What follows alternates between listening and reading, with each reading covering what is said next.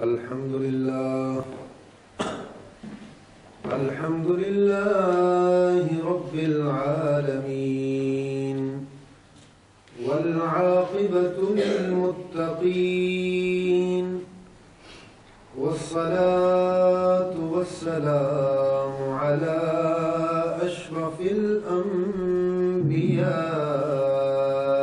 والمرسلين وعلى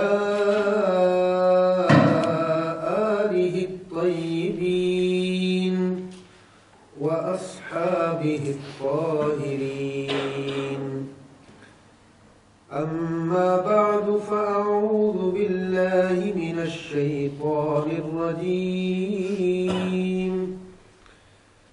بسم الله الرحمن الرحيم يا أيها الذين آمنوا اتقوا الله وكونوا مع الصادقين آمنت بالله صدق الله العظيم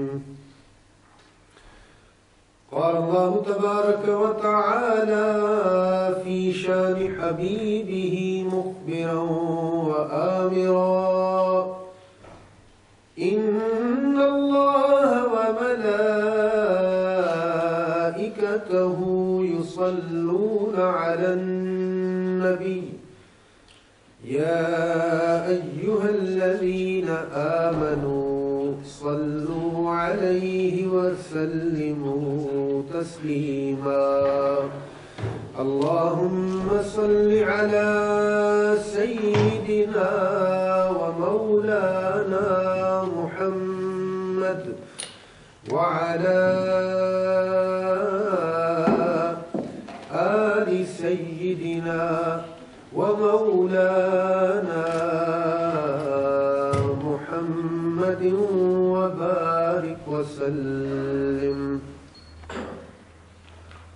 الصلاة والسلام عليك يا سيدي يا رسول الله وعلى آلك وأصحابك يا سيدي يا حبيب الله بسم الله الرحمن الرحيم.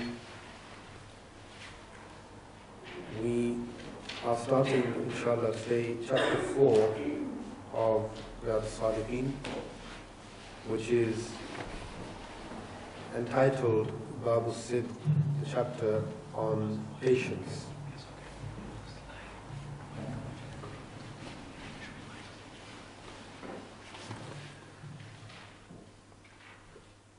Babu Sidq, the chapter on truthfulness. As-sidq literally in Arabic means truthfulness, and then the ulama, depending on their particular field, have their own interpretation of this. From a Tasawwuf point of view, the Sufiya, those ulama, their definition of as-sidq is slightly more open than the literal meaning, because literally it just means truthfulness. And as we know, when we think of truthfulness from an English perspective and so on, we associate truthfulness only and only to speaking. For example, telling the truth and lying.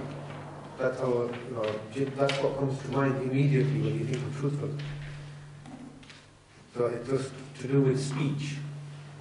However, the view of the Sufiyat regarding sidq is slightly different, in that it's a broader concept than just lying and speaking the truth.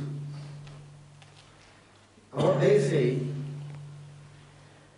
and this is from the ulama of Tasawwuf, they say that it means for someone's hidden and open activities to be exactly the same. So sidq is that someone is in public as he is away from the eyes of the public. So basically, and also, slightly different concept, similar but slightly different concept, that his zahir, his exterior, and his batin, his interior are one. This is, it's a similar concept, but not exactly the same as being the same in public and on your own. That's slightly different from this concept of someone's zahir and his batin, his exterior and interior, being exactly the same. Because the first one just means that your behavior should be exactly the same whether you are being watched or whether you are on your own. And the second one actually means that your intention, what is in your heart, should be what is manifest through your actions. So your actions should show what is in your heart. And when they are both in accordance, so for example, when you are reading your prayer, right, a lot of us just come down from salah.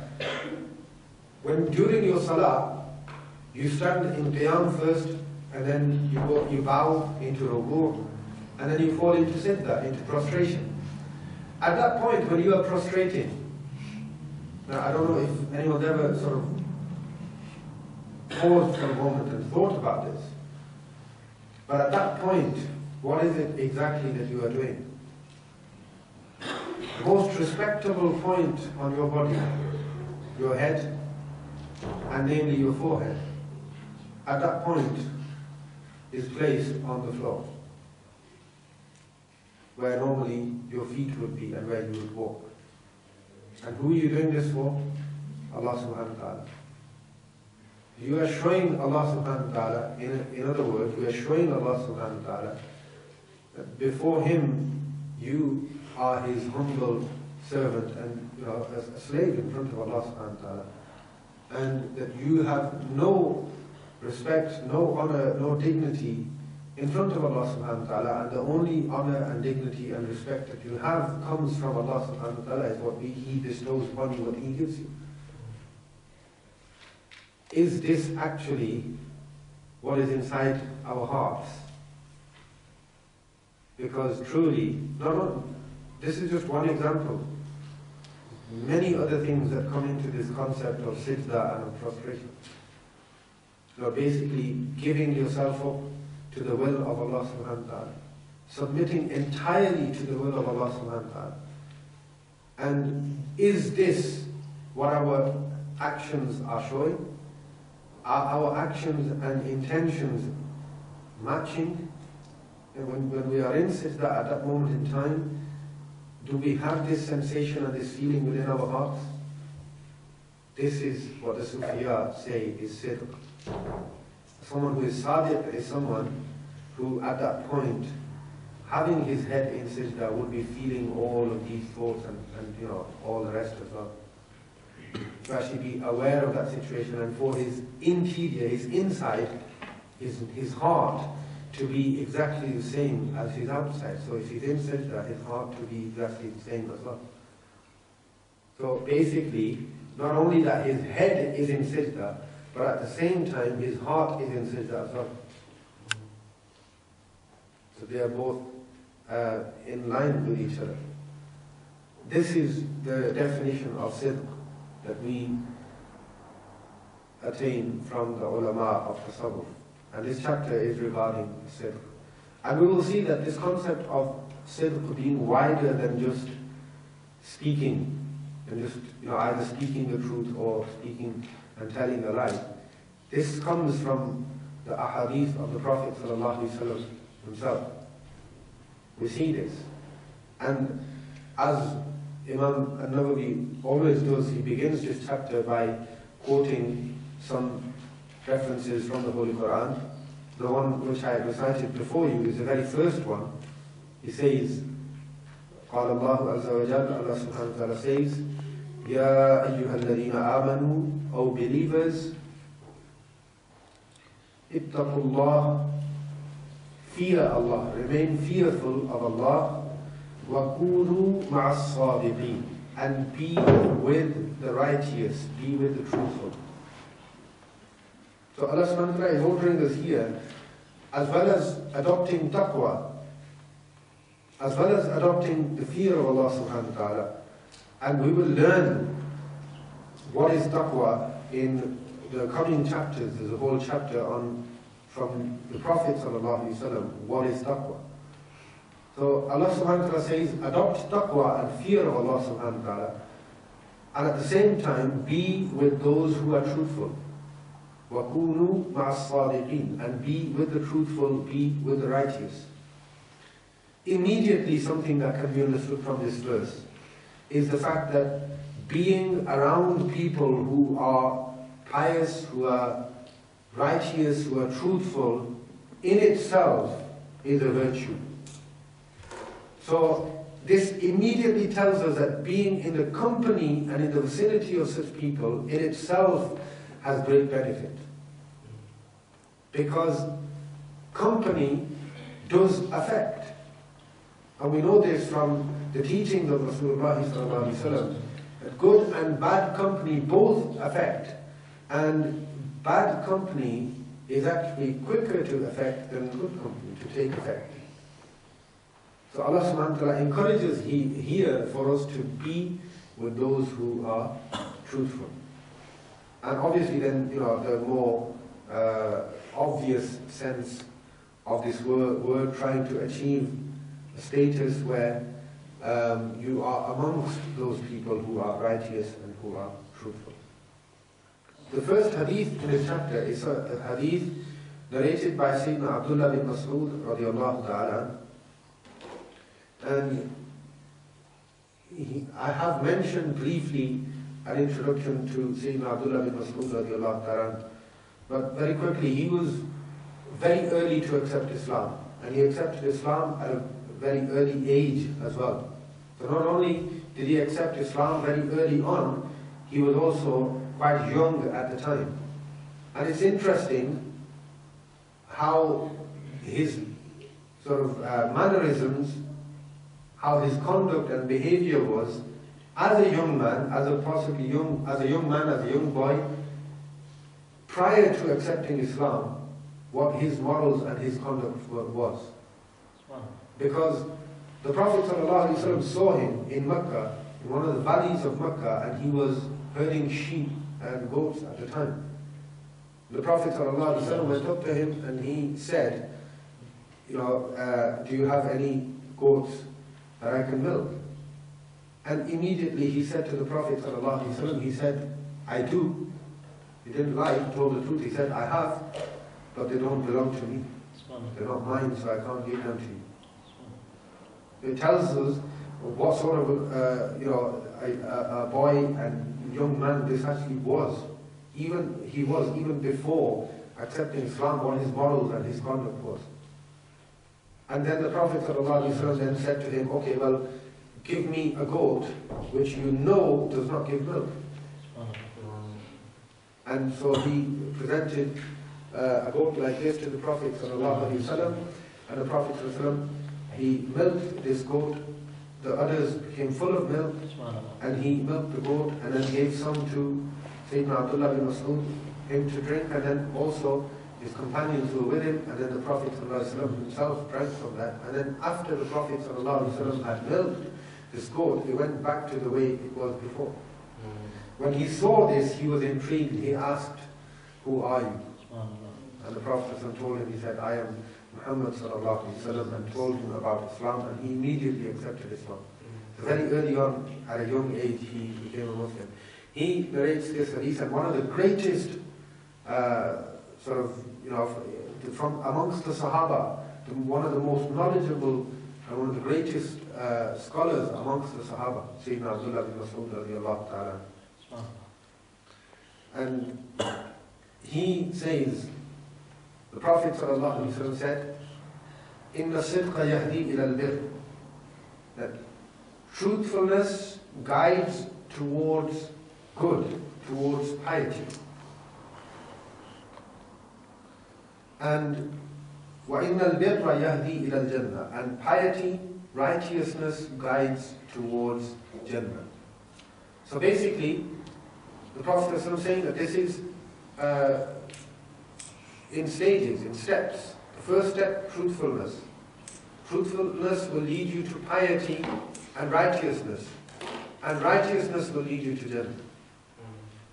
وَإِنَّ الرَّجُلَ لَيَصْدُقُ حَتَّى يُكْتَبَ عِنْدَ اللَّهِ صِدِّيقًا. A man continuously is truthful until eventually he is decreed or written down, recorded in the eyes of Allah subhanahu wa ta'ala as Siddiq. But this doesn't mean that Allah subhanahu wa ta'ala didn't know beforehand or that this wasn't decreed, because Allah subhanahu wa ta'ala created the pen, He created the tablet, and He said, write. And the pen wrote. And it wrote everything that was going to happen. Allah subhanahu wa ta'ala's knowledge is infinite, and His knowledge is eternal just as He is. So basically, just as there's no beginning to Allah subhanahu wa ta'ala, He's had that knowledge for eternity, and His knowledge is infinite. But it means that that person is then officially recorded as someone who is Siddiq. And in the opposite direction, the Prophet ﷺ said, وَإِنَّ الْكَذِبَ يَهْدِي إِلَى الْفُجُورِ. And lying leads someone to be unrighteous. وَإِنَّ الْفُجُورَ يَهْدِي إِلَى النَّارِ. And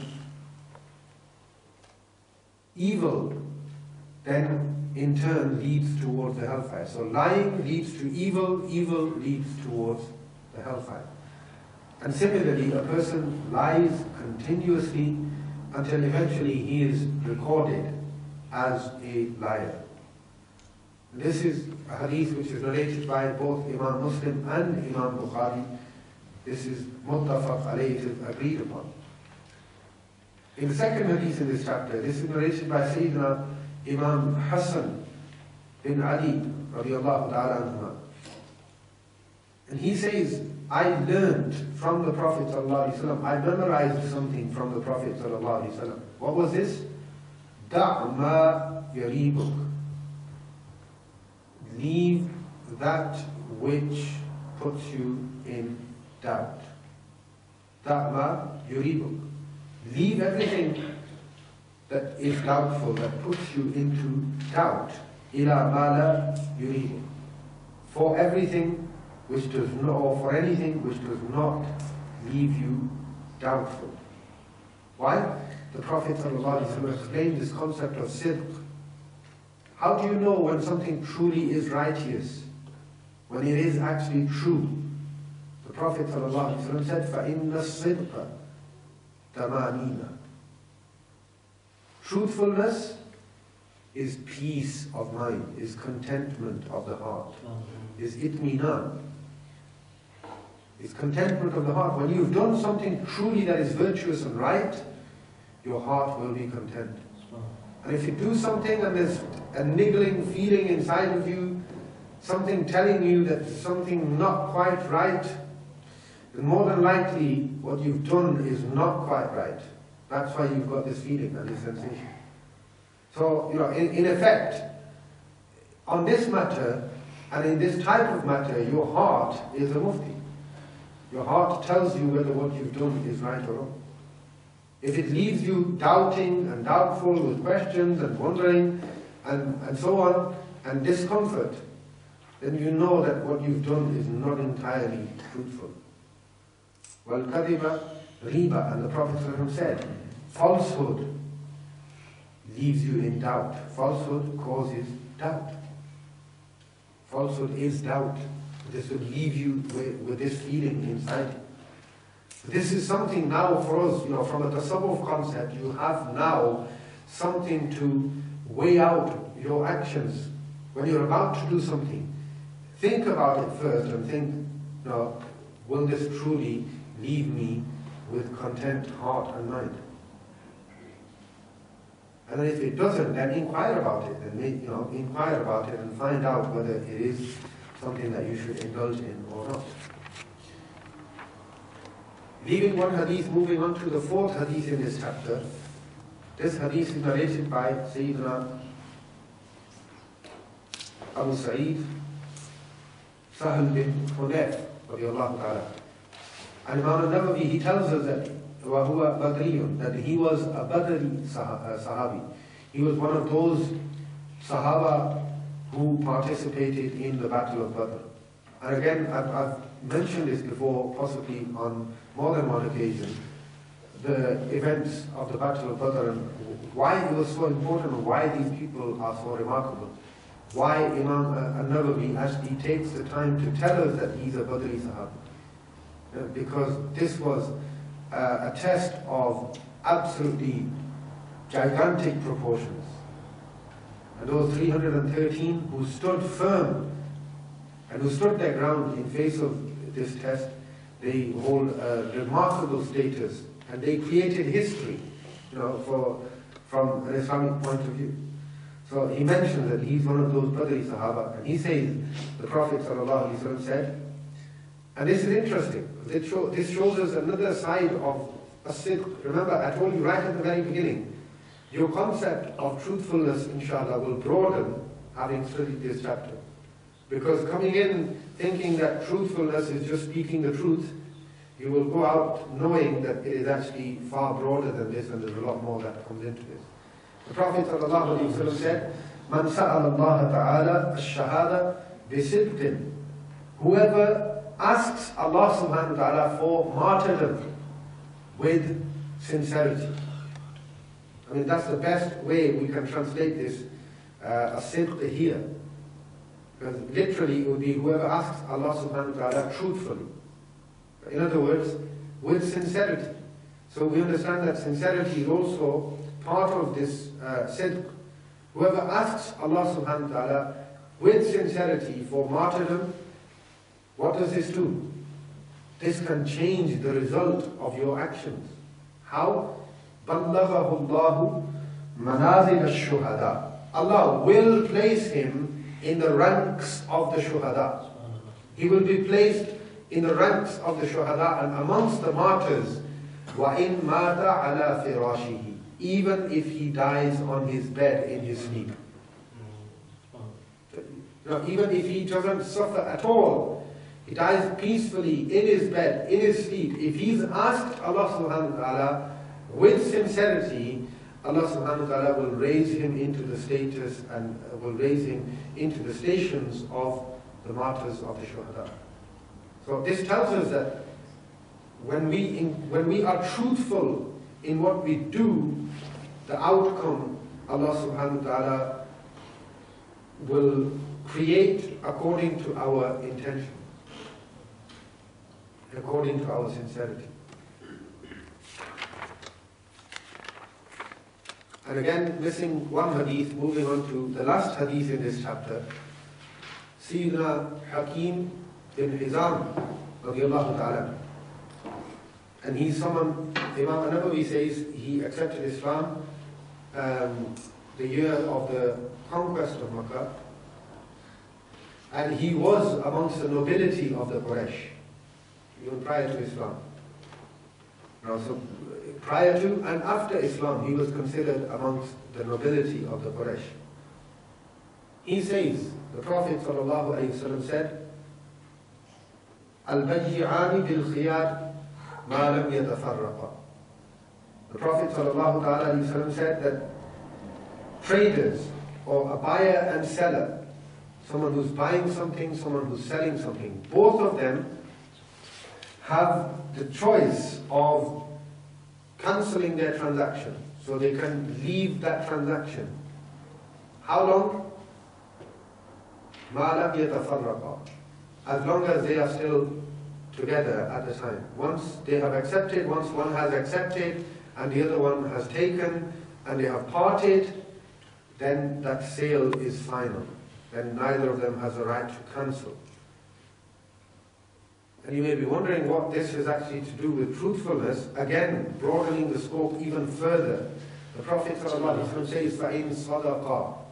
If they are both truthful, وَبَيَّنَا, and they both speak the truth. And if there's any, because remember, trading doesn't have to be goods in exchange of money. It can be goods in exchange of goods. So if they are both truthful and both highlight any faults or deficiencies within their products, بُورِكَ لَهُمَا فِي بَيْعِهِمَا. They will be given barakah in their trade, in their transaction. وَإِن كَتَمَا, and if they are deceitful and they try to hide things, وَكَذَبَا, and they lie, مُحِقَتْ بَرَكَةُ بَيْعِهِمَا. The barakah of their transaction will be taken away. And this is why, people have this question today, again, looking at it from a Tasawwuf point of view. People often question why they earn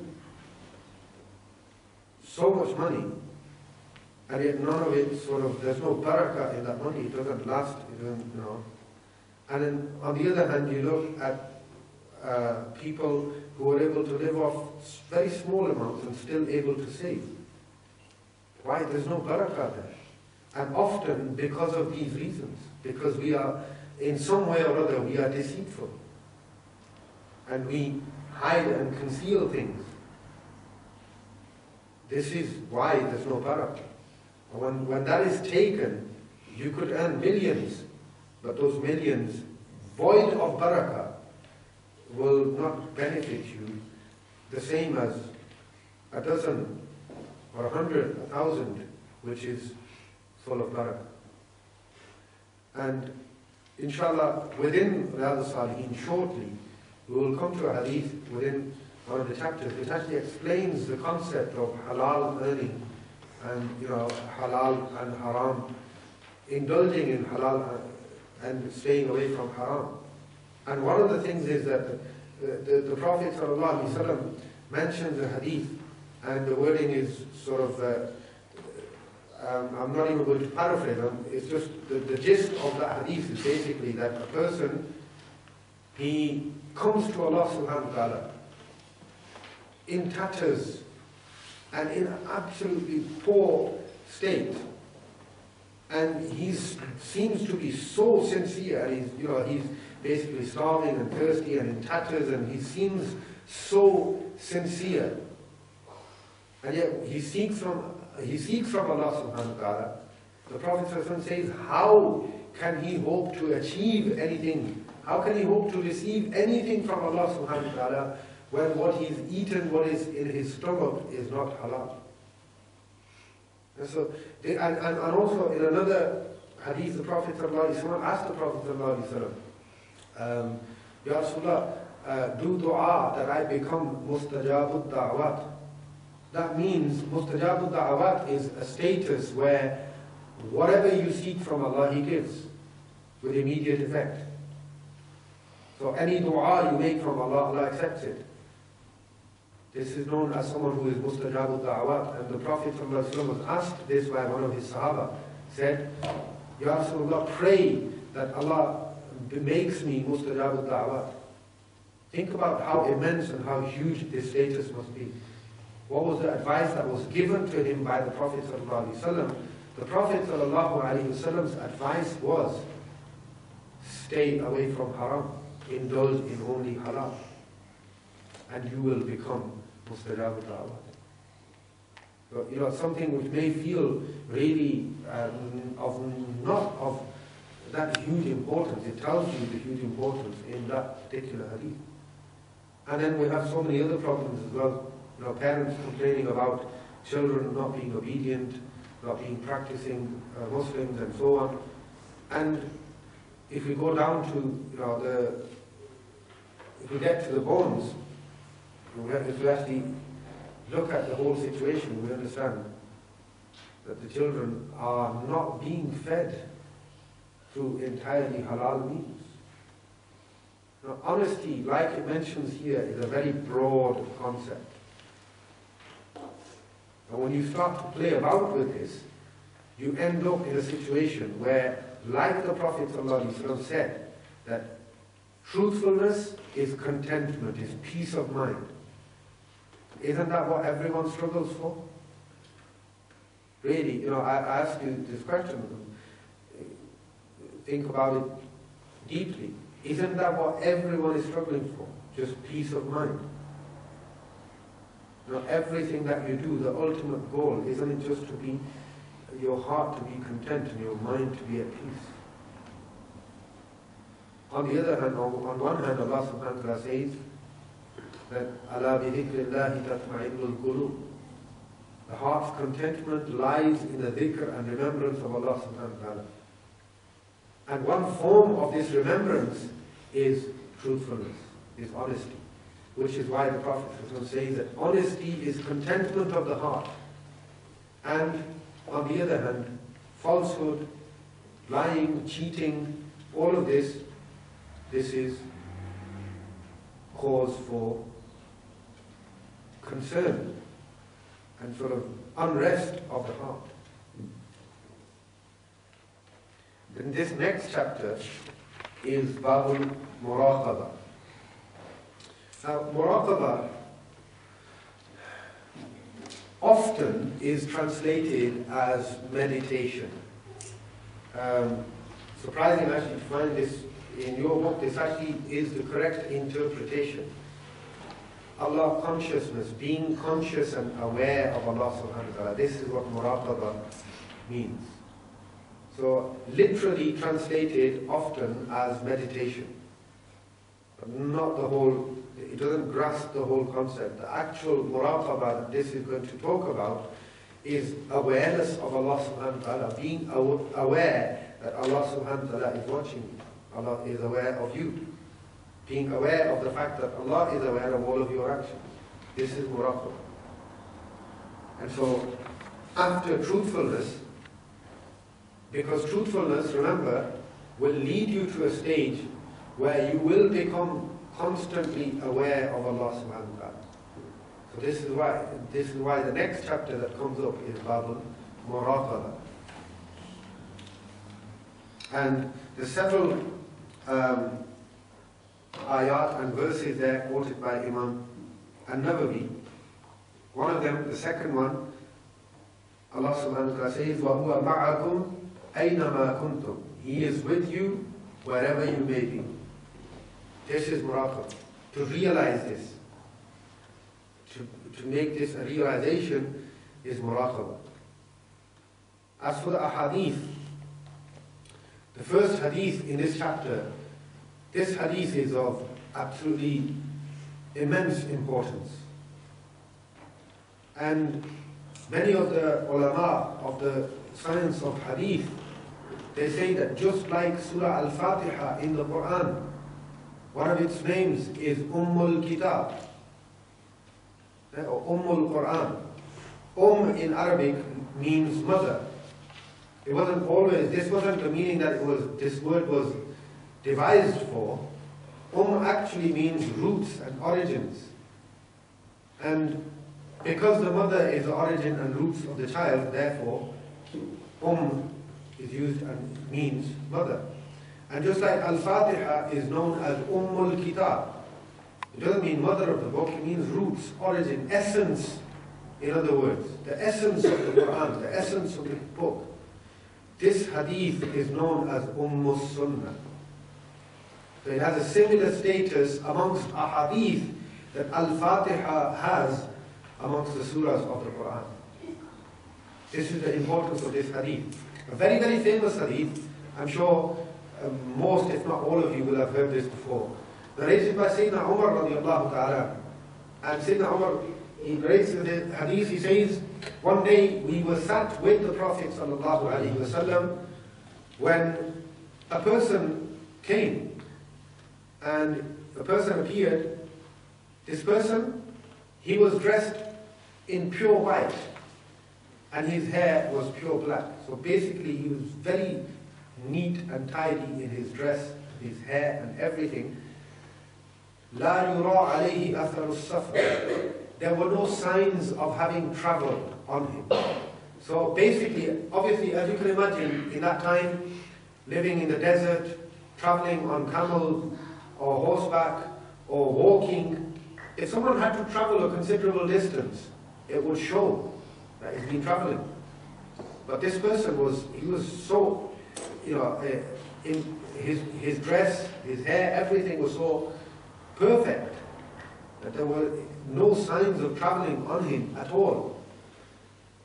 وَلَا يَعْرِفُهُ مِنَّا أَحَدٌ. However, none of us recognized him. The reason why Sayyidina Umar radiallahu ta'ala mentions this is because this was very strange. The fact that no one recognized him, which meant he wasn't local. If he wasn't local, he must have traveled, but there were no signs of traveling on him. So it was quite strange that he was not local. If he was local, someone would have recognized him, and it didn't seem like he traveled from anywhere. He was dressed so perfectly, impeccable. Then he came to the Prophet ﷺ, حتى جلس إلى النبي صلى الله عليه وسلم فأسند ركبتيه إلى ركبتيه. He came and sat in front of the Prophet ﷺ like you sit in the tashahhud at-tahiyyat position with your knees extended in front of you. He sat like this in front of the Prophet ﷺ, joining his knees to the knees of the Prophet ﷺ. In actual text here in this hadith, it says, فَأَسْمَدَ رُكْبَتَيْهِ إِلَى رُكْبَتَيْهِ. He joined his knees to his knees, وَوَضَعَ كَفَّيْهِ عَلَى فَخِذَيْهِ. And he placed his hands on his thighs. Now this second part, he placed his hands on his thighs. There's no name mentioned there, it's pronouns. وَوَضَعَ كَفَّيْهِ. He placed his hands عَلَى فَخِذَيْهِ, upon his thighs. So there's a possibility here that he sat in front of the Prophet ﷺ with his hands on his own thighs, or he put his hands on the Prophet ﷺ's thighs.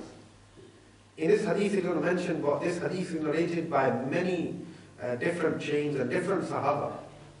The reason why Imam Nawawi has chosen and selected the narration of Sayyidina Umar is because of the status of Sayyidina Umar radiallahu ta'ala amongst the Sahaba. Otherwise, there's many other Sahaba who narrated this hadith, because there was a gathering of Sahaba around the Prophet ﷺ when this incident took place. So narrated from various different Sahaba. And in one of the other narrations it mentions وَوَضَعَ كَفَّيْهِ عَلَى فَخِذَيْ رَسُولِ اللَّهِ صَلَى اللَّهُ عَلَيْهِ وسلم. He placed his hands on the Prophet ﷺ's thighs.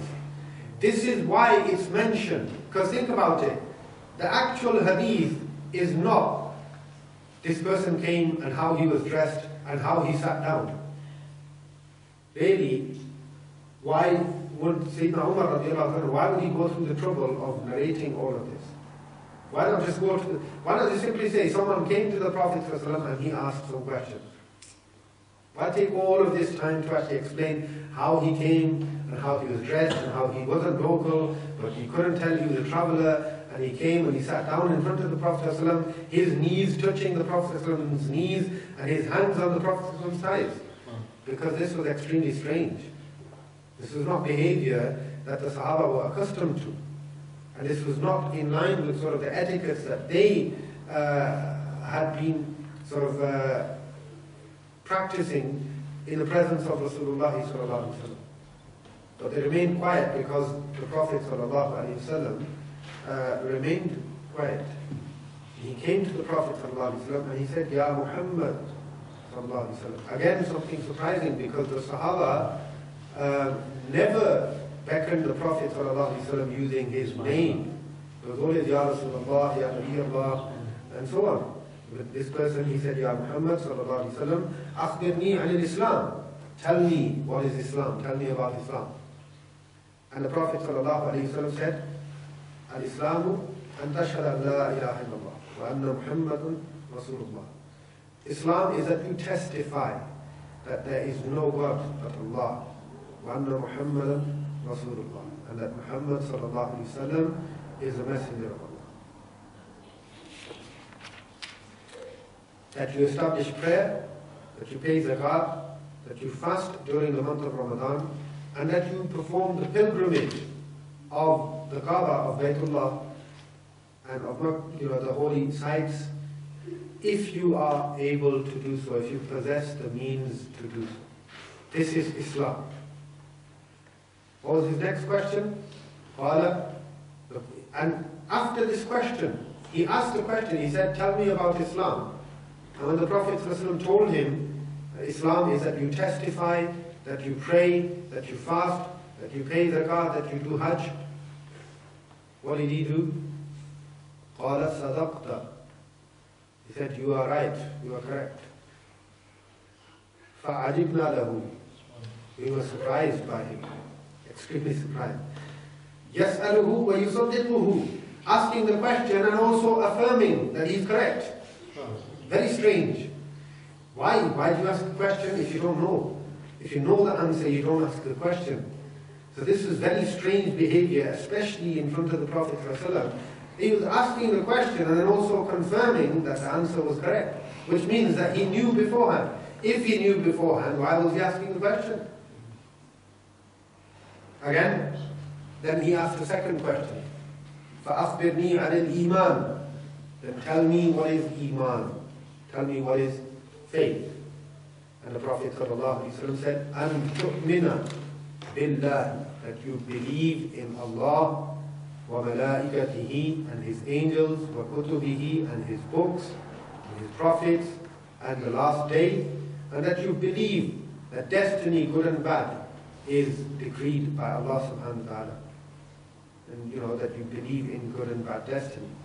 Again, قَالَ صَدَقْتَ, he said, you are correct. Then he asked, Ya Rasulullah, فَأَخْبِرْنِي عَنِ الْإِحْسَانِ. Then tell me what is ihsan. Ihsan here does not mean, you know, the sort of Punjabi or Urdu word ihsan, basically doing someone a favor. This is not the term that is used here. Ihsan, the Prophet ﷺ explains what is ihsan. This is Tasawwuf. Now if you want Tasawwuf in a nutshell, this is it. This saying of the Prophet ﷺ, it is ihsan. What is ihsan? أَن تَعْبُدَ اللَّهَ كَأَنَّكَ تَرَاهُ. You worship Allah as if you are watching Him. Not the Prophet ﷺ says, as if you are watching Him. Obviously, we can't physically see Allah subhanahu wa ta'ala whilst we worship Him. So, as if you are watching Him. Worship Allah as if you are watching Him. كَأَنَّكَ تَرَاهُ. فَإِن لَمْ تَكُنْ تَرَاهُ. If you can't do this, if you can't envisage watching Allah subhanahu wa ta'ala, فَإِنَّهُ يَرَاكَ. Then certainly, undoubtedly, He is watching you. There are two stages of ihsan mentioned in this saying of the Prophet ﷺ.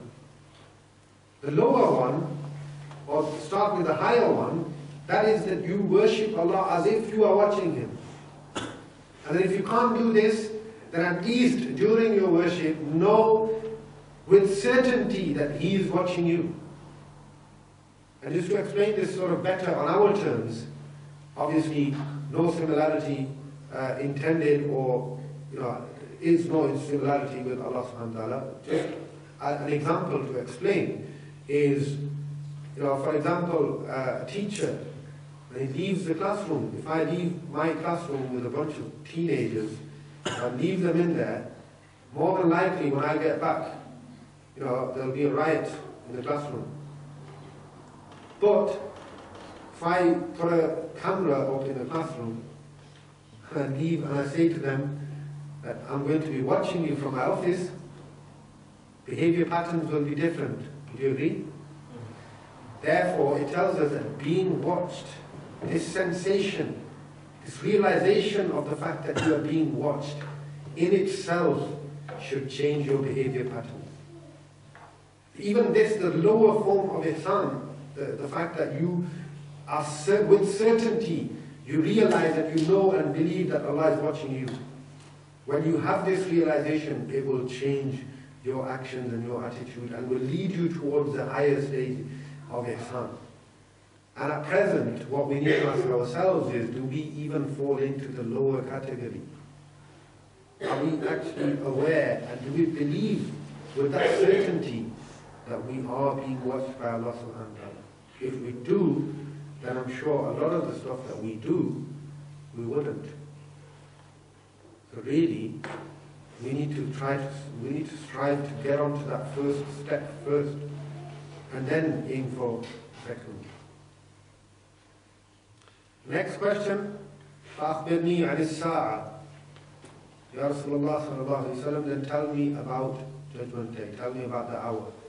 Tell me about the Judgment Day. قال, the Prophet said, مَا الْمَسْئُولُ عَنْهَا بِأَعْلَمَ مِنَ السَّائِلِ. The one who is being asked the question does not know more than the one who is asking. Very long-winded way of saying, for argument's sake, for those people who insist that this means that the Prophet ﷺ didn't know. Very long-winded way of saying, I don't know.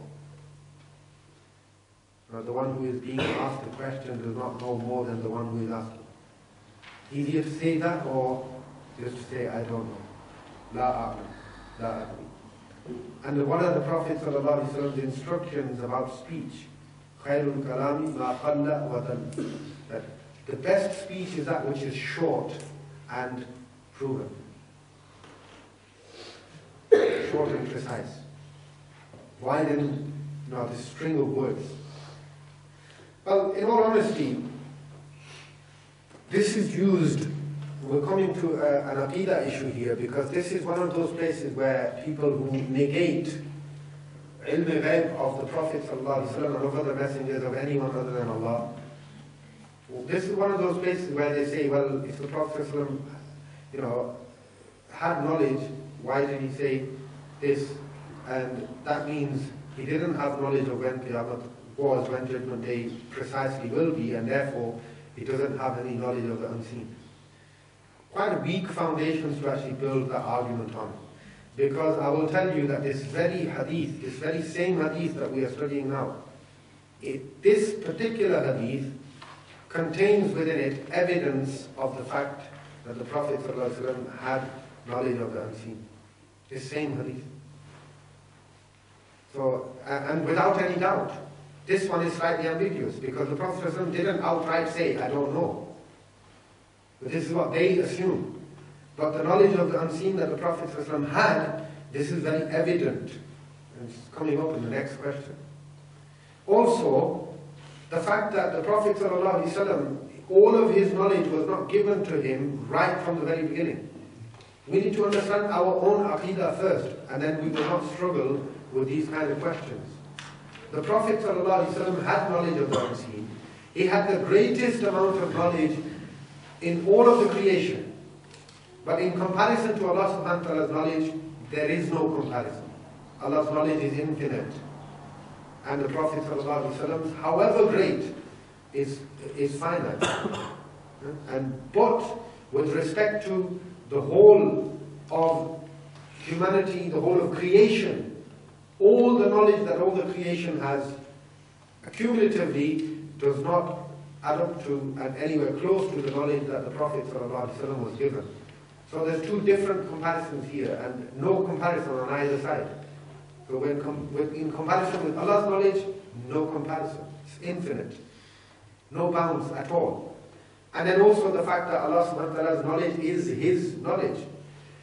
No one, and absolutely no one, can have any knowledge at all without it being given by Allah subhanahu wa ta'ala. Another major difference. And Allah subhanahu wa ta'ala has given whom He pleases, however much knowledge He pleases, including knowledge of the unseen. And this is something that one of the questions one answer to this question is the fact that at this particular moment, the Prophet ﷺ had not yet been informed, which he later was. And this is something that Imam Jalaluddin Suyuti rahimahullah ta'ala, he says, this is the correct answer. At that time, at that specific time, the Prophet ﷺ did not know the specific date of the Day of Judgment, but later was informed. And this does not go against our Aqeeda, because the Prophet ﷺ's knowledge increased gradually until it completed. Because one of the major sources of the knowledge of the Prophet ﷺ is the Quran, which was revealed gradually. So we know that the Prophet ﷺ's knowledge increased gradually. But at this particular moment in time, it's not necessary that the Prophet ﷺ had knowledge, and you can't, basically, it's a mathematical equation. If you think about it, disproving a theory, right, or proving a theory, or disproving a theory, how many sort of evidences, how many proofs do you need to disprove a theory? Do you have any mathematicians here or anyone who's understanding what I'm saying? How many evidences and proofs would you need to disprove a theory? Just one. In order for that theory to become a law, how many examples do they need to include?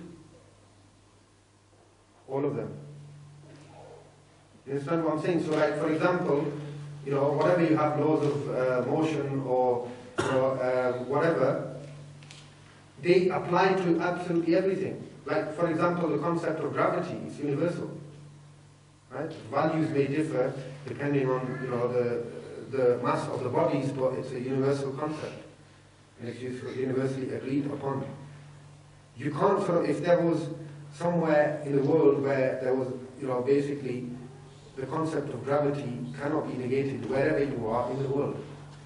If it was somewhere, that would have to be then classed as an anomaly, and it would have to be investigated, and whether this law of gravity is indeed actually a universal law or not. In order to disprove something, you only need one evidence against it to prove that this is not a universal law. What they say is no one other than Allah possesses any knowledge of the unseen. All you need is one specific incident where anyone other than Allah has shown knowledge of the unseen. And this would disprove their theory entirely. It's far easier for us to actually disprove their theory than them to actually prove their own theory. And from the Quran, very, very simply, Nuh alayhi salam, towards the end of Surah Nuh, what did he say?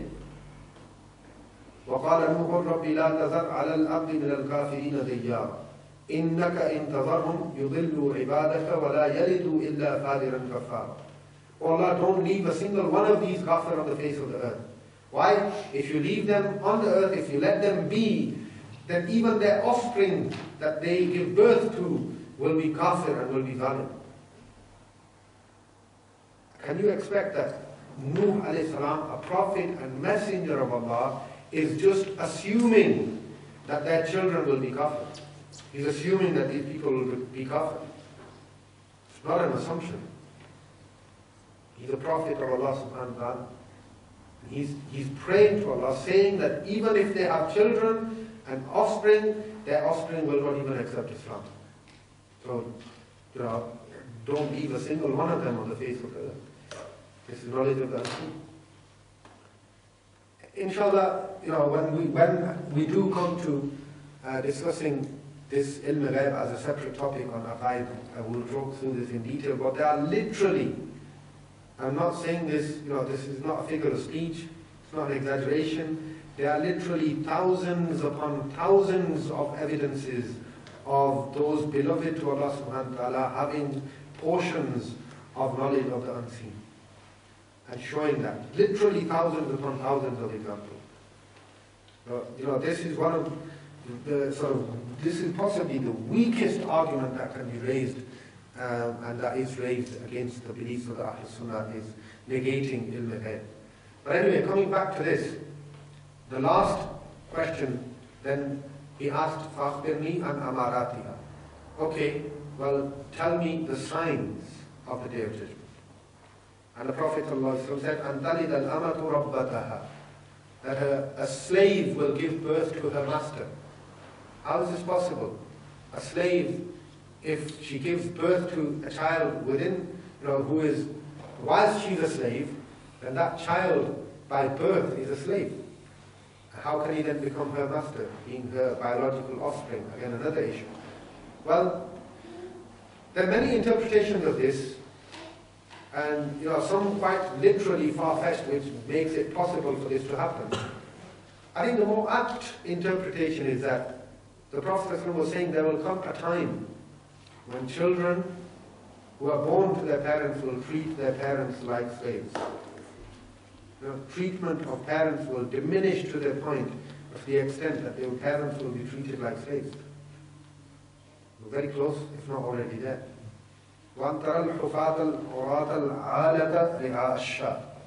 The Prophet ﷺ said that there will come a time when you will see people who are poor, who are dressed in tatters, who are barefooted, who have no clothes, people who herd sheep, basically, shepherds, in tatters, barefooted, poor people, يَتَطَاوَلُونَ فِي الْبُنْيَانِ. They will compete with each other to build taller and higher buildings.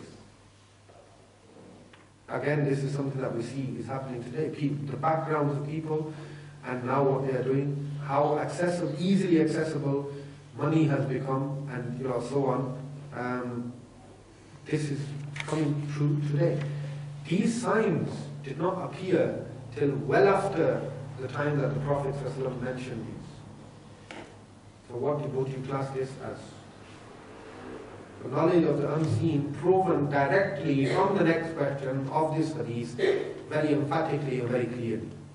It would be very stupid to actually argue against that on an ambiguous sort of a statement which can go either way, and then not actually neglecting. This is quite it's a remarkable habit, reading half an ayah and leaving the other half of the ayah, or reading half a hadith and leaving the other half, and so on. It's quite remarkable how that can be done. But this very hadith, and Sayyidina Umar radiallahu anhu, he says that I stayed for a while. This person went, and after a while, the Prophet sallallahu alaihi wasallam asked me, "Oh Umar, did you know who this was?" And I said, Allahu wa Rasuluhu a'lam. Something which the Sahaba always said, something which I find quite intriguing. Never Allahu a'lam, always Allahu wa Rasuluhu a'lam. Allah and His Messenger know best. And the Prophet ﷺ said this was Jibreel. He came to teach you your religion. So this, you understand now why this has such an importance, such a huge importance, this hadith. And I'm just going to leave you with one thought, something that you can think about. So I'll see you next time, inshallah. And then, we'll discuss this next time. And that is that the first question was, what is Islam? And that was, the answer to that the Prophet ﷺ gave was, Islam is to declare with tongue your belief in Allah and the Prophet sallallahu alaihi wasallam, and obviously prayer and zakat and hajj and fasting and so on. The second question was, what is Iman? Faith. Again, these were articles of faith, to believe in Allah and His messengers and His books and the Day of Judgment and so on. Now, ask you a question, and again, this is not a rhetorical question, so do respond. And respond actively. Do you believe in Allah? Yes. Yes. What do you believe? Again, not a rhetorical question. What do you believe? Is He all-powerful? All-powerful. All-knowing. All-knowing, all-seeing. Good. What you believe is you believe and you learn the sifat of Allah subhanahu wa ta'ala, His qualities, His attributes. Amantu billahi kama huwa bi asma'ihi wa sifatihi. I believe in Allah as He is with His names and attributes. But these attributes are supposed to have an effect on you. This is something which I wanted to bring to light. When you say He is all-powerful, what effect does this actually have on you? What sentiments does this inspire within you? Because really, if you truly believe that Allah is all-powerful, then you should fear Him. Right? But also, He is Rahman and Rahim. And therefore, if you seek forgiveness from Him, He is Ghafoor, He forgives, He is Tawwab, He accepts repentance. When you repent, and you seek forgiveness, and you try to become close to Him, and you know that He's all-powerful, you should also feel a sense of protection. When you entrust yourself into Allah subhanahu wa ta'ala, you should feel a sense of protection. Every single attribute of Allah subhanahu wa ta'ala that you believe in should inspire a different feeling within you. When you believe that He's all-knowing and all-seeing, all-hearing, you should then know that there is absolutely no way and nowhere you can hide from him. No matter what you do, where you are, you cannot hide from him. You cannot conceal anything from him. He knows the thoughts in your heart and mind. Again, this should inspire some sentiments within you. This is something to leave you to think about. Now, the 99 names of Allah subhanahu wa ta'ala based on His attributes, study them. What are they? What should that actually inspire within you? Does it? Are we there at that stage of Iman? Or are we just Muslim? Any questions? Also, we are thinking of starting a tafsir class, which will be tafsir of Surah Al-Fatiha and Surah Al-Baqarah. Hopefully, which will run for about 3 months, roughly.